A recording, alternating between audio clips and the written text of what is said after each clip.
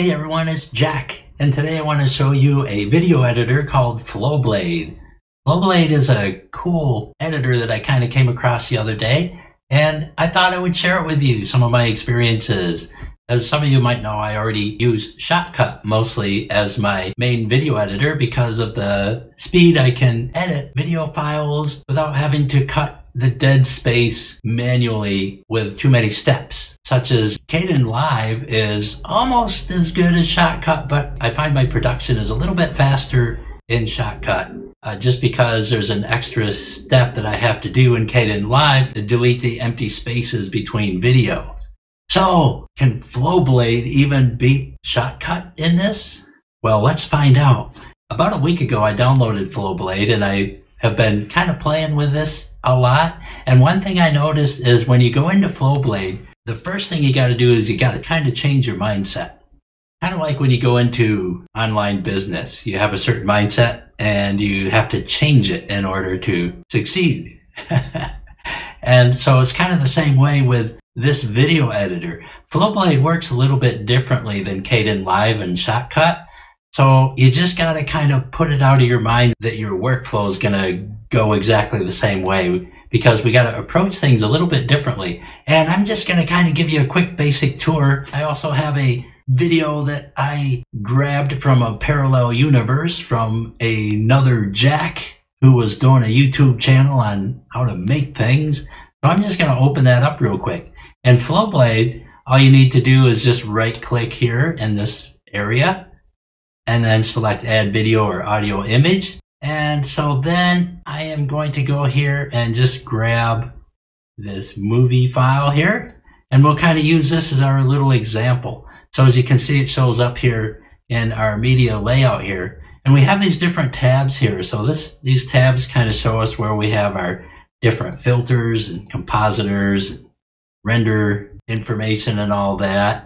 Yes, this is cool. And here's where you can set your default name. Right now it's just movie.mp4 by default. However, that's where you would change it. Okay, so we have our movie here, and down here is our timeline. So I'm going to just take this guy and I'm just going to kind of drag it down in there.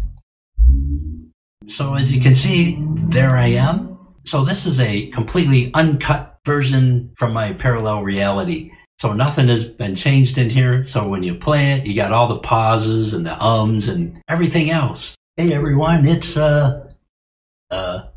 Fred? No, Bob? Wait. Frank? Lucille? Mildred? Julia? Ernie? Man, I can't remember Jack. Jack, that's it. It's Jack. And today I'm going to show you how to make cubicle-shaped bowling balls that roll just as smoothly as the spherical ones. Wow. So, yeah. I wish I could figure out how to make those. I guess my other me is pretty good at it. But anyway, so as you notice, we got all these little things. And now if I was in my other video editor, which is Shotcut, and that would be this guy right here, in Shotcut, I'm going to just kind of do a quick side-by-side comparison. So I got the video loaded here, and I'm just going to drag it down into the timeline. So if I were going to stretch that out a little bit, here we got it in the timeline. You can see the thumbnail and all that. Again, if I were to play it, hey everyone, it's the same one. And so like we got these pauses in here where I kind of forgot my name.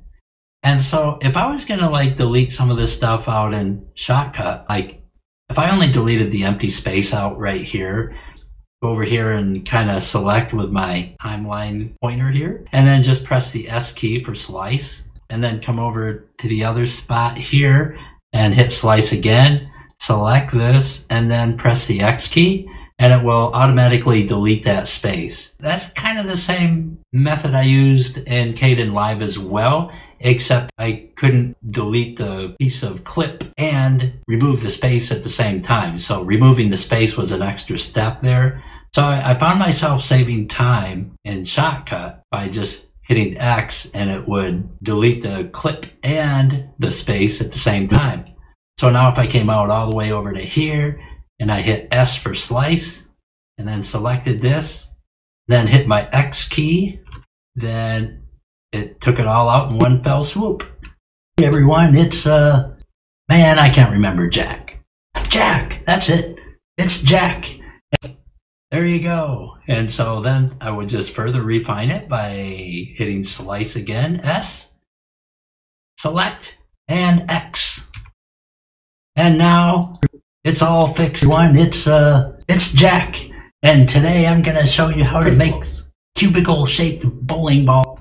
So that kind of gives you an idea how I do that in Shotcut. Now let's do the same thing in Flowblade and see if it can kind of stack up here. So I'll just switch on over to Flowblade and kind of do the same thing. So now in Flowblade, what I would do here is first I'm going to just kind of zoom in a little so it's not so huge. There we go. And also you can see I have the thumbnails, and in Flowblade I really kind of like to remove the thumbnails. So you can do that by coming over here and then unchecking display clip media thumbnails. And then you'll have just this guy. If you want to turn that off, that's how you would do it in Flowblade. And here, so if I was going to find my spot, so everyone, it's, so let's say I would just want to remove this little silent spot here. All I got to do, again, and this time is press the X key. The X key is going to be what's going to make my cut here now. I'm going to go ahead and hit X. And then all I got to do is select this guy and just drag it back. And when I let up on the mouse button, it automatically takes it out and closes right in, which is really cool. It's easy peasy. So that made it really fast. And so now if I come way down here, man, I can't remember Jack. Jack, that's it. It's Jack. And then I made my slice here using the X key. I can also delete it. Instead of just dragging it, I can just hit the delete key. And again, it fills it right in. And it's Jack. And today I'm going to show you how to, and now you have the little right there. It's Jack. And just to do that simple little tweak, all I got to do is highlight here and just pull it back to that spot. And then when we play it, everyone, it's Jack. And today I'm going to, and I can even tweak it a little further by taking out the double its.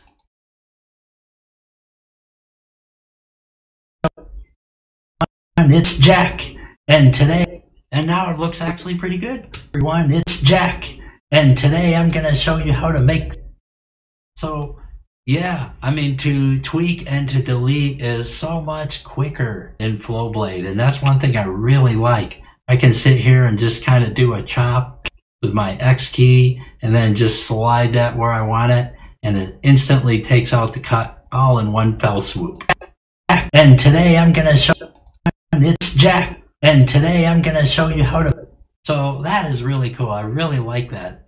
And I've actually edited a couple of videos using Flowblade, and it has really significantly sped up my workflow. There were things I had to get used to though, because for example, adding effects and so forth is different than it is like say in Shotcut. Like in Shotcut, if I want to add like say a transition and I just want to fade from one scene to another, I'm going to go ahead and just kind of undo a couple parts here, just to make that wider. And let's say I just wanted to transition here. I could actually kind of just drag this over and make a little more space, and then you probably won't see much of a transition. But I can just overlap these two guys and I got an instant fade in, fade out, or instant transition here. Julia? So now, Ernie? Man, I can't remember Jack. Jack, that's it. And then you got like a kind of a seamless fade in right there. It's done a little bit differently in here. So if I was going to fade in another part, and let's say I just kind of cut this out and I just kind of dragged it over here. In Flowblade, you can't just kind of push it in, because if you do, it's going to cut more of the previous clip out, and then I'd have to kind of drag it back and then just kind of bring it in. So that's not something you want to do in Flowblade. So to transition here, what I would do is I can select this guy, the clip behind it, and then the clip forward where I want to transition into, and then go up here to edit, add single track transition. And when I select that, then here's our dissolve, which is the default in Shotcut when you overlap. And of course, you can also select other types of transitions. For example, if you did a white transition, then you can select from all these different patterns like a burst, checkerboard, circle, cross, cloud, tons of stuff. Horizontal wipes, patches, a million different kind of things here. And so like if I just did rings, I guess we can just try that for the heck of it. I never tried rings before. Right now, by default, that's doing about 30 frames, which I would assume is about a second. So if you want to make that shorter, like say 15, we could just type it in there, hit apply, and then it's going to render this transition clip on the fly. And now when we transition, hey, I'm going to cubicle shape the bowling balls. We got that ring shape. I'm going to cubicle shape the bowling ball. Which is kind of cool. It would actually look cooler if it was transitioning from one scene to a completely different scene, like me outside rollerblading or something. It's a little less obvious, that ring effect, when you really got the same background there. But you kind of get the picture. So that's kind of how a transition is done there. And also, if you were going to do titling in Shotcut, if I was going to add a title in here, what I would do is cut out a section of a clip. Let's use this clip here since it's already there. And I wanted to add a title in there. Then what I would need to do is go up here to filters and then add a filter. And then I can do a search up here to be quicker. And then use something like simple text. Then here it's got a time code by default. So if I put my pointer over here, then you can see the time code is in there. But if I want to change it, then I would just simply go into this area and then put something in there like my title. And then here's where you can adjust your font and so forth. And then to position it, you can simply just kind of move it around. You can size it up here right inside the window. And then just have your title right there. And there you go. And you got a title. And that's totally different inside Flowblade. Oh, the other cool thing is, watch when I move this slider. It's very hard to get, any kind of reaction with a video. Now, if I do the same thing in Flowblade, it rolls just as really fast.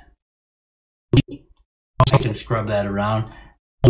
Now, I also got to say that Shotcut even reacts faster than it is in the video here, but it's running kind of slow because I got two editors open and I'm running OBS Studio in the background too. So there's actually a lot of stress going on with the GPU.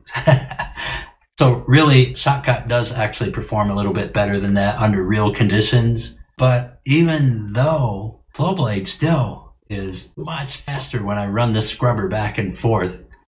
So for a title in Flowblade, what I would do is I would select an area. And let's say I just want to put a title just in this area. So I'll hit X here and just kind of chop out this piece here. Actually, to do a titler here, I don't have to chop anything out. What I would do is go up here to this selection. This is the titler. I would go in here and you can see the text here by default. And then I would just type something. I guess I could stay with my title. And then you can select your color and your font size and all that right here. And it'll kind of adjust with it. Here you can set for bold. And this is italic. And so once you got a font size you like, you can also select your font out of here, which is Courier by default. But, if I just wanted to do something else like Lucidia, B&H, then there you go. And I can just drag the title. And it's already sized for me, so I don't really have to go up there and resize it and all that. So that's kind of cool. And you can adjust your title right here inside the titler to position it. So I kind of like that too. And then once you do that, you would hit Save Title Graphic. And typically I just leave it at the default. And then if I make a new title, I usually just overwrite it, unless it's in the same video. Okay, now I'm going to close. And now title is up here. So it saved it as a PNG file, and I'm going to drag this down, and we're going to put it on the second video track. And now I got my title. And I'm going to go ahead and shorten that up a little bit because this is a super short video. And by default, the title runs a little bit longer. So now if I had our title, we got it right there. And if I put my scrubber over it, you can see that, oh no, it's all black. What? So what you got to do in Flowblade is you got to right click over your title and then select Add Compositor, and Affine Blend will work, or blend. And when you hit that, then it will make this background transparent, and then you can see the title again. And as you can see, it's in the position that I set it to, which I think is really cool. However, if I change my mind and I wanted to move it, instead of moving it in the picture here like you would in Shotcut, you come over here and move it. And it's not quite as precise using it this way, although you got to kind of estimate a little bit and just kind of tweak. So if I wanted that like right in the middle there, it takes a little bit more tweaking. So that's kind of something you really want to work out when you're making the title. But otherwise, that's how you would tweak it right there. And then you can see my title's right on top of the cubicle bowling ball. And so that's how that would work with a title. And that also works exactly the same way if you were going to drag any other picture into this. Like if I was going to bring a lower thirds in or something like that, I would open the picture and then just drag it down onto another track or the same track, and then put an affine blend on it, and then it would overlap here. So easy peasy. One thing you want to keep in mind with Flowblade is that if you're going to put on something like, let's say, an effect, you got to kind of approach it like it's not going to be like Kdenlive, it's not going to be like Shotcut. You gotta think differently using Flowblade. But once you get into that set where you're thinking differently, it really is fast. And just the time I save on cutting out the dead spots with this feature that it's got in Flowblade, where you can just slice and then do something like that, and you got an instant cut there. That just saves so much time, it's unbelievable. Especially when you have a 30-minute video or 20 minutes or whatever, and you need to cut out a lot of dead time. This is a great way to do it, or ums and things like that. Also, right now it's set for scrubbing, and that's done again over here by clicking on this little guy, and audio scrubbing is checked right now. I don't think that's checked by default, so typically when you launch this, audio scrubbing is off, and typically the thumbnails are on. I typically turn off the thumbnails because, as you can see, it gets a little bit busy. The cool thing is the thumbnails are behind the waveform, so they're not really that intrusive. I think a couple of editions back, the thumbnail used to be in front, and so that was a little harder to work with. But having them in the back is pretty nice. So really the thumbnails, not a big deal. It's just a matter of taste. And one thing I did notice, if you go in here, and let's say you want to fade out at the end of your clip. So I'll just check this. And to do a fade out, what I would do is go over here to edit and then add single track fade. So I'll hit that. And by default, we got fade in selected, and it will fade to black. So we want to select fade out. And then let's shorten that up to say 10 frames. Then I'll just hit apply. And now it's going to render the fade out. But watch what happens when I do the fade out. Oh, it makes that noise. That's kind of bogus. So yeah, that was one thing I noticed in Flowblade. I was like, what? Because that doesn't happen in Shotcut or any other video editor I use. When I do a fade out, it just fades out. That was one thing that really kind of bugged me. But there is a workaround to this. And the workaround is you can go ahead and select the transition here, or the fade, and then right click on it. And then under mute, select mute audio. And then you got a silent fade out. That's how you do that. I'm not even sure if I'm accurate in calling that a workaround. That mute might be there for a reason. And maybe I'm just missing something. So maybe there's some reason that noise is there. Maybe this one-track fade out is used in some other capacity that I totally have no concept of. But for now, I think I'll just call it a workaround, right-clicking on it and muting. And then if you decide you like that noise, then you can just simply unmute it and then you can hear the static again. So you get the best of both worlds.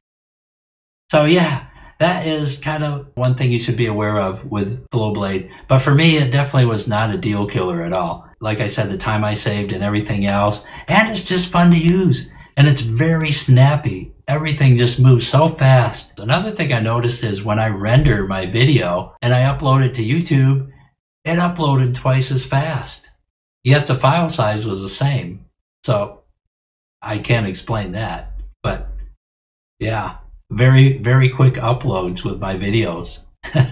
And to render, again, you can just hit the render tab and then select the folder where you want to save it and then give it a name. And my project settings here is set for 1080p at 30 frames per second.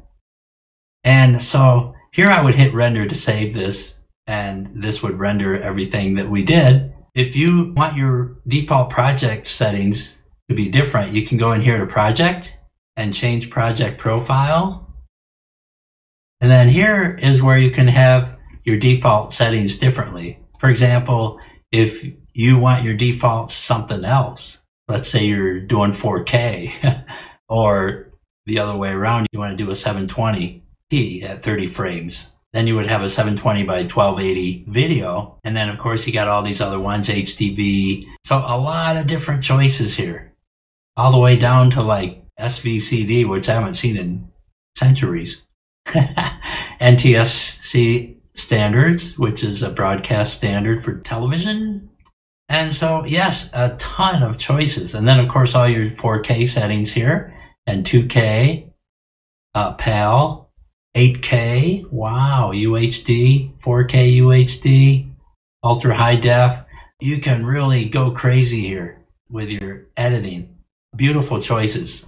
And so I think that's just fantastic. Here you can also come up with a default profile name. You could kind of have everything with a new profile. So if I was changing this midstream, then I could go ahead and just save my project with the changed profile. However, I've already changed my profile, and I think it was 1920 by 1080 by default anyway. And back under your rendering options, here's where you can set your encoding format. I forgot to show you that a little while ago. So if you don't want to use an MP4 with the H.264, you can go lossless. You can go with an MKV container, AVI, MOV files. You got other options in here that you can encode with.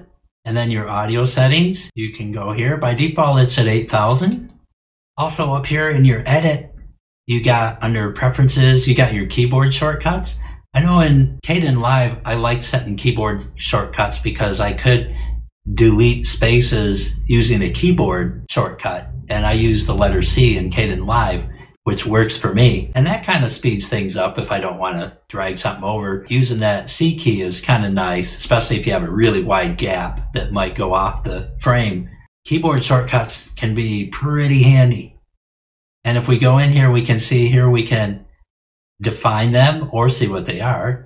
And so we have a Flowblade default and we have a Premiere-ish style US keyboard. So if you're a Premiere user, then you can get keyboard shortcuts that are similar to those. So that's kind of cool too. I think I used Premiere maybe once or twice in my life. So that would probably be a non-thing for me, but a good thing to know about. So what if I wanted to edit my shortcuts? Like, let's say I didn't like the X being cut. Maybe I'm used to Shotcut where I want the letter S instead. Well, I can go up here and click on the little burger menu and add a custom shortcut group and then just call it something like My Shortcuts. Hit OK. And then we can come down here. And of course, you don't have to create a group. You could leave it in default if you want. But if you just kind of want it in your own group in case, you hose things up really bad, you can just have My Shortcuts. And then all the keyboard shortcuts that have a little gear here, you can change. I have no idea why these guys here are hard-coded in. To me, that seems kind of weird. I mean, as a programmer, it's nothing to assign a keyboard shortcut. So, what, 3 seconds to make those editable? But for some reason, you can't change those, and that I really don't get. And here, you can't change these either. I don't know what the logic is. That would be nice to know what the logic is, or at least make them changeable, because if you wanted to change any of these, you can't. But you can change other ones. For me, that's kind of strange. But anyway, so if I wanted to change my cut here, I just click on the gear, and then I would just select S on the keyboard, and then it changes here to S. Now, whenever I cut, I would use the letter S instead of X. But I'm going to stay with the default because I've gotten used to the X now, so that'll just confuse me. And then I'll be like, what? So yeah, back to X. And so I'm going to close out of here. And those were the major things that I just kind of had to adjust to. The other thing is, I like this over here on the side. You got all your effects and everything here. So we got our alpha, artistic, audio. And the audio I particularly like because before I start editing, I can go on here and just hit the normalize and just drag that over the entire track, and it'll normalize all my audio. And I really like that. So typically when I'm editing here in Flowblade, the first thing I do before I do anything is I go to the audio, grab this normalize, and just kind of drag it down. And when you drag it in there, then you'll have this little icon, little black dot with a white dot in it or something. But anyways, that's an indicator to show that you have a filter applied in here. And so now we have our normalized audio applied to this guy, so the audio is all normalized. The audio all the way across the board is normalized before I do any cuts. Otherwise, you got to come up here and just kind of add them in. But you can also, if you're right adjacent to a clip, you can right click, select clone filters, and in this case from previous clip, and then as you can see it normalized here, although there's no audio in this clip, so so that's kind of redundant. But if I wanted to in this clip or this clip, same thing. Just go over here, clone filters from next clip, and it'll bring it over. And again here, now you can't select two. If I were to select multiple ones and then do that, see, you can't do it. So there's really no way to apply that to multiple, only one at a time. So you would have to go all the way through there to apply that normalization to everything. That's why you want to kind of normalize it from the beginning. Yeah, just so you know, you can carry those on from previous clips. And you got tons of filters. So this is your category selector here. And you got audio filters if you want to add any kind of effects in here, like equalization and flange, and your high pass, noise gate, pitch scaler, reverb, signal shifter, vinyl effect. There's just tons of stuff you can choose from. And then you got your video filters, and then you got all these other things: distort, color effect, fade in, fix, movement, transform. Yeah, lots to choose from. V-Sync, wave, perspection. Waves would actually be kind of fun. So a ton of things to choose from. Really cool. And alpha is the default here. So you can set your opacity and wipe and all kinds of things like that. And those are basically, I don't do anything super fancy when I'm editing. So these are basically all the things that I just kind of go through when I create videos, is titling and occasional transitions, fade out, copying and pasting and dragging files and bringing in media. Yeah, I mean, this is something that works really great overall. It never has crashed on me in the middle of doing anything. One thing in Shotcut and Kdenlive, you have your libraries where you can just kind of keep your stuff all the time, like say your intro and your outro and all those other little clips that you might use every time you open a clip. I didn't really see any way to do that here in Flowblade. So either I'm just missing it and it's in there somewhere. I haven't really researched it. If there's a way to do it, then my bad. But I haven't found an obvious way to access a library that's just there every time I open it when I want to do a project. So what I ended up doing was I just created a folder in my videos folder, and in that subfolder I just have all my little clips that I use all the time. So I just load that folder every time I do a clip. That's kind of my workaround. But if any of you guys out there know about that, and if there's a library feature, just let me know.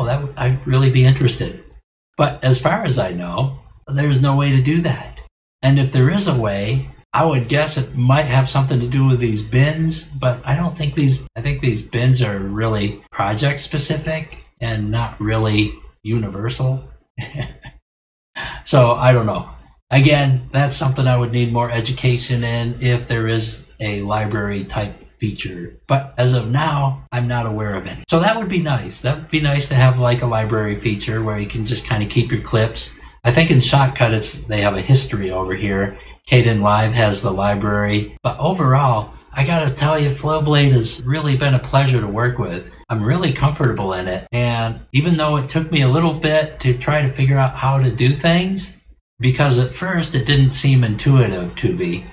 And I think it was because I was trying to think of it in the same way you think of Kdenlive and Shotcut, or maybe some other video editor. However, when I kind of let that go and I just kind of opened my mind and decided just to kind of approach it as a complete noob who's never used a software before, then everything just kind of fell into place a lot quicker and it just made a lot of sense. And I found a couple of tutorials out there that kind of got me started too, so that always helps.